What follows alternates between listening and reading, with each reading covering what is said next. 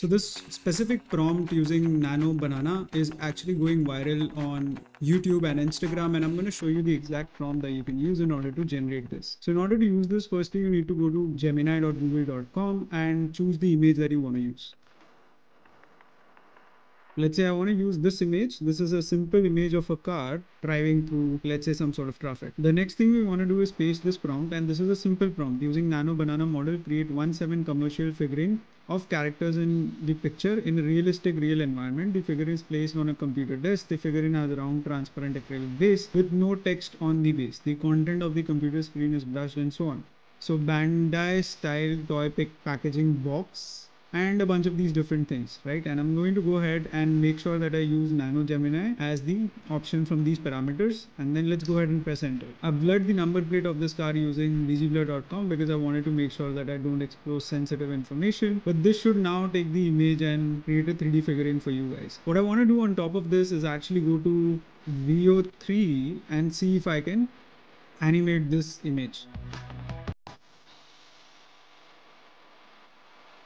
So you can see the image is generated and it actually looks pretty good, sort of a pickup truck image, and this was the input image that I shared with the model, and you were able to do this. You can do this with any sorts of images, so if you have your own pictures as well, you can actually upload those and make a 3D generation of that as well. So let me show that to you as well. So I just took a simple picture of my face right now, and then I'm going to use the exact same prompt in here as well.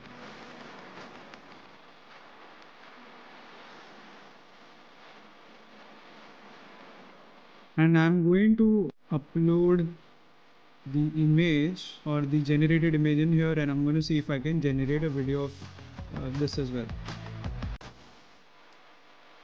So apparently it seems that the image is not high quality enough. Let me try this again.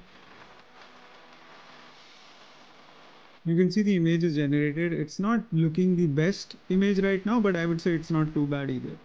So you can work with any sort of image using this, and I am just going to experiment now. If I just download this and upload it here, I'm going to crop this specific piece.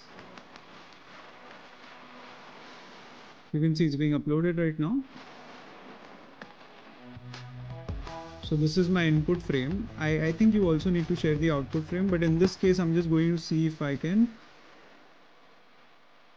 go ahead and use just one frame here.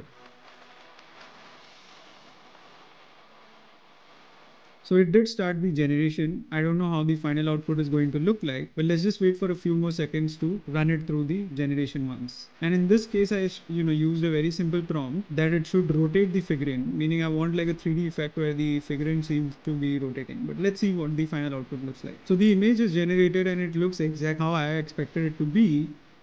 This is the video of figurine being rotated, and like I said, this is what you can do on top of the image generation. So we've done it completely using Veo. So that's how you can go take an image, static image, and create like a rotating 3D action figurine using Gemini and Veo 3. Both of these are Google tools, and super excited to see how this actually looks. If you guys have questions, let me know.